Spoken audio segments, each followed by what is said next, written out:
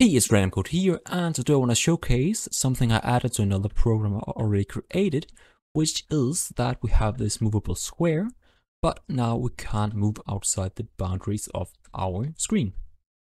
So I made another video, actually quite a while ago, which I will link in the description and up here somewhere, where I showcased how we can move this, in this case rectangle around the screen, using WASD.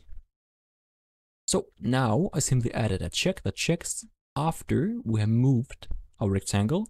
If we are at some of the borders of our screen, keep it there so we can't move beyond the borders.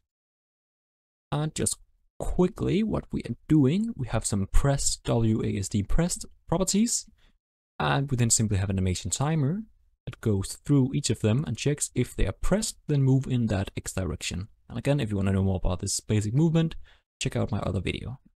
But what we're then doing inside this animation timer, where we're now running every frame, so the loop of the game, is that we're simply doing a check, square at border, which then simply checks if the square is at border left, right, top, or bottom, keep it there.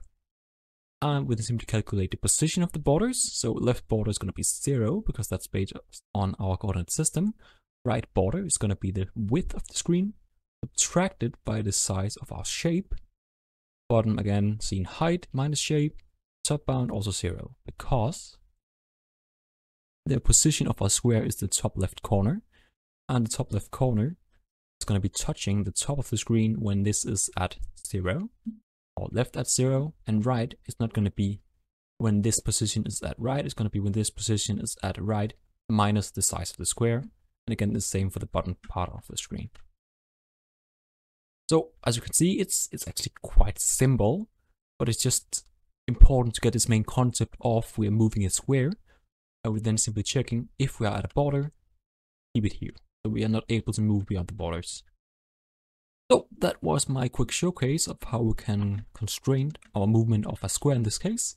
And I will also leave a link in the description if you want to have a look at all the source code. Otherwise, if you enjoyed this quick showcase, please leave a like and subscribe, and I wish you all a wonderful day.